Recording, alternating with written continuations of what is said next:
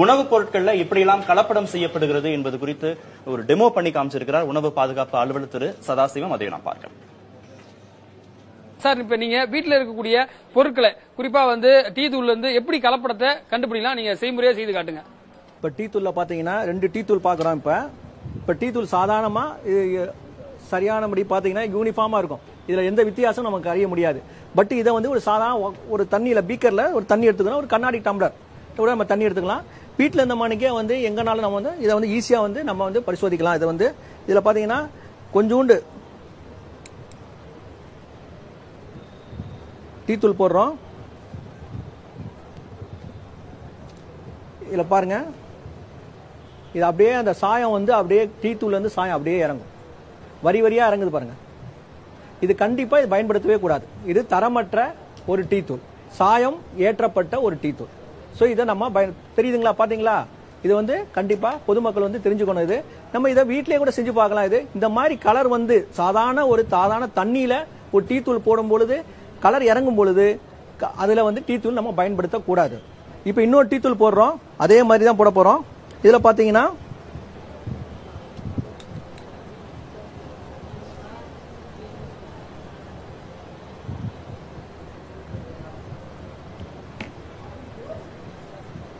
பாத்தீங்கன்னா எந்த விதமான கலரும் செயற்கை வண்ணங்கள் எதுவும் சேர்க்கப்படாதது நல்ல டீ தூள், தரமான டீ தூள். அடுத்ததா நம்ம தேன்ல பாக்குறோம். தேன்ல எப்படி கலப்படம் பண்றாங்க இதை எளிதில் நம்ம கண்டுபிடிக்கலாம். இது பாத்தீங்கன்னா அதே மாதிரி தான் இந்த தேன்ல பாத்தீங்கன்னா அசல் தேன், அத ஒரிஜினல் தேன் பாத்தீங்கன்னா நீரில் கலக்காது. அது அப்படியே நீருக்கு அடியில அப்படி தேங்கிடும். அப்படியே பாத்தீங்கன்னா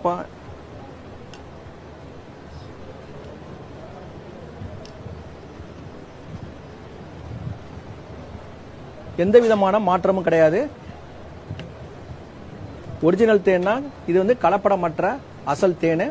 இந்த தேன் நீரில் கலக்காது. இந்த தேன் அப்படியே அடியில அப்படியே தங்கிடுது. இப்ப கலப்படம் இருக்கு அப்படின்னா எப்படி கலப்படம்னா எப்படி சொல்றோம்னு கேட்டீங்கன்னா, சில பேர் வியாபார நோக்கத்துக்காண்டியும் நல்ல விற்பனை பண்றதுக்காண்டியும் தரமற்ற, அதாவது சர்க்கரை கரைசலை சேர்ப்பாங்க. தேன்ல சர்க்கரை கரைசல் சேர்க்கும் பொழுது அது பாத்தீங்கன்னா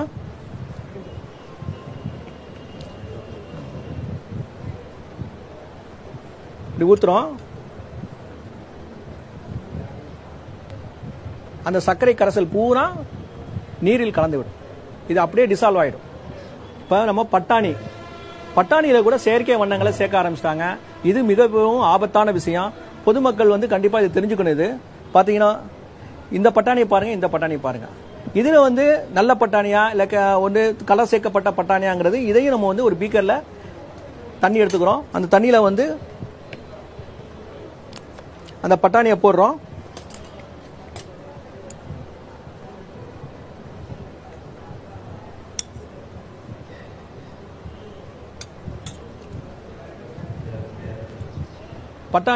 பட்டாணியில் சேர்க்கப்பட்ட கலர் அப்படியே நீரில் அப்படியே கரையும்.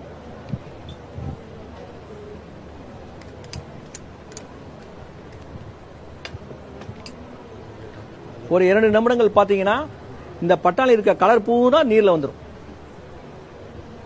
அடுத்து பாத்தீங்கன்னா இன்னொரு பட்டாணி போடுறோம்.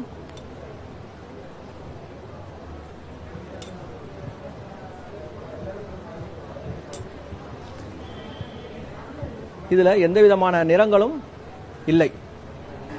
இப்ப நெய்யில கூட பாத்தீங்கன்னா நிறைய எங்களுக்கும் புகார்கள் வருகிறது. இதையும் நம்ம ஈஸியா கண்டுபிடிக்கலாம். இது பார்த்தாலே தெரியும்.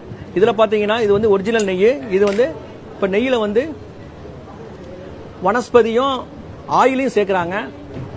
அந்த மாதிரி நெய்யை நம்ம பார்க்கணும், அதையும் எளிதாக நம்ம கண்டுபிடிக்கலாம். அது இது ஒரிஜினல். இது எந்த விதமான கலப்படம் சேர்க்கப்படாதது. இது பாத்தீங்கன்னா வனஸ்பதி, டால்டா வனஸ்பதி அந்த ஆயில சேர்க்கப்பட்ட ஒரு நெய். இதை நம்ம இது தரமற்ற நெய். இதையும் நம்ம பொதுமக்கள் வாங்காம இதை அறியும் ஒன்றும் இது சொல்றோம். எப்படி சார் தெரிஞ்சுக்கலாம்? இது பியூரா இருக்கு பாருங்க. தேங்க கூடாது, ஃபுல்லா இது அதனுடைய படிவம் வனஸ்பதி கட்டியா கீழே அடியில அப்படியே தங்கிடும். அடுத்தது மிளகு எப்படி சார் கண்டுபிடிக்கிறது? மிளகு அதிகமா பயன்படுத்தக்கூடிய இன்னைக்கு மருத்துவ குணம் வாய்ந்த இந்த மிளகை எப்படி கண்டுபிடிக்கிறது? மிளகுல என்ன கலப்படம் பண்றாங்க அதை சொல்லுங்க. இல்ல அடுத்து மிளகு பாக்குறோம். மிளகுல பாத்தீங்கன்னா இதுல வந்து பப்பாளி விதைகளை வந்து இதுல சேர்த்துறாங்க. பப்பாளி விதைகளை சேர்த்து வியாபாரத்துக்காண்டி சேர்க்கறாங்க. அது வந்து தவறான விஷயம். இப்ப தண்ணியில நம்ம வந்து இதையும் ஒரு சாதாரண தண்ணியில ஒரு பீக்கர்ல தண்ணி எடுத்துக்கிறோம். தண்ணியில வந்து இதை வந்து போடும் பொழுது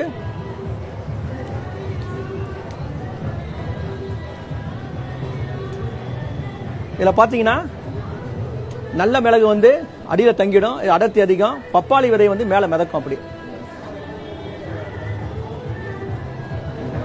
மேல மிதக்கிறதுனா வந்து மேல மிதக்கிறது வந்து பப்பாளி விதைகள். இது வந்து கலப்படம் செய்யப்பட்ட இதை வந்து நம்ம பயன்படுத்தக்கூடாது. இதை நம்ம வந்து வீட்டிலே தெரிஞ்சுக்கலாம். இது இன்னொன்னு பாத்தீங்கன்னா இந்த பப்பாளியில பப்பாளி விதையை தவிர மிளகுல வந்து மினரல் ஆயில் சேர்க்கிறாங்க. நல்லா பளிச்சுன்னு இருக்க மாதிரி தெரியணும். மக்கள் வியாபாரத்தை வந்து தந்திரமா பயன்படுத்துறதுக்காண்டி இந்த மாதிரி செய்யறாங்க. மினரல் ஆயில் சேர்க்கப்பட்ட மிளகையும் நம்ம பயன்படுத்தக்கூடாது. அதுவும் கலப்படம் செய்யப்பட்ட ஒரு மிளகு தான். அதையும் நம்ம பயன்படுத்தக்கூடாது. இது வந்து நம்ம எளிய முறையில் பார்த்துக்கலாம். எளிய முறையை பயன்படுத்தி எப்படி வந்து வீட்டில் சாதாரணமாக பயன்படுத்தக்கூடிய பொருட்களை வந்து கலப்படம் இருக்கிறதா இல்லாமல் இருக்கிறதா என்பதை தெளிவுபடுத்தி அவர் நம்மளுக்கு விரிவாக எடுத்து கூறியிருக்கார். புதிய தலைமுறைக்காக ஒளிப்பதிவாளர்கள் சுரேந்தர் மற்றும் முரளியுடன் ரமேஷ்.